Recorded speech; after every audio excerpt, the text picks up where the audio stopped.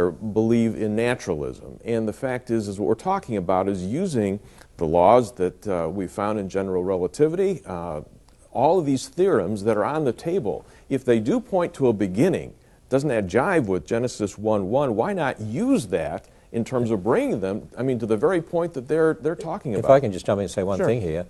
John, I think it's important to understand that philosophical naturalism really is at the basis of the old Earth ideas and Big Bang and so on. I mean, you've got 18 centuries... Whoa. You think that's true, Hugh? Not at all. You've got I 18 centuries of that. Christian scholarship that stood on the authority of the Word of a young Earth and 6 literal days and so on. And you see, what has really happened here, and the difference between Hugh and us and what's really going on here, is that we're starting with the Word of God, and this is what it clearly says, as scholarship shows. That's an assumption, and the fact is to say that Walter Kaiser and Hugh Ross are not starting with the Word of God is just not true, is it? I think it's obvious that Dr. Ross believes in the secular view of the Big Bang, convinced of it even when you were a teenager, I believe, from testimony that I've heard. Well, let him answer the question. Is that true? I believe that's driving your hermeneutic.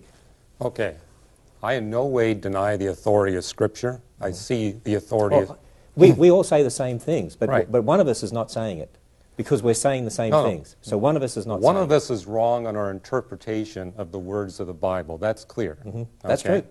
You're right. and one of us is wrong on our interpretation So really, of record the nature. audience needs to judge who is it that is starting outside of Scripture to drive a hermeneutic to reinterpret what's Well, there. let me correct your revision of Big Bang history.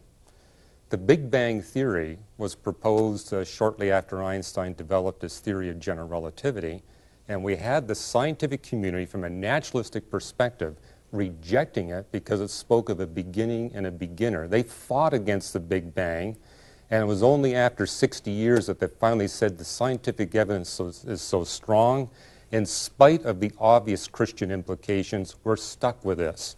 For example, there's this book called God and the Astronomers, written by Robert Jastrow, Harvard University, not a Christian, he's an agnostic. And yet he writes a faithful history where he talks about how astronomers fought the Big Bang tooth and nail because of it spoke of God. And finally they were forced by the evidence to accept the fact, hey, this is the way reality is. If it's got Christian implications, if it denies Hinduism and Buddhism and pantheism and atheism, so be it, we're stuck.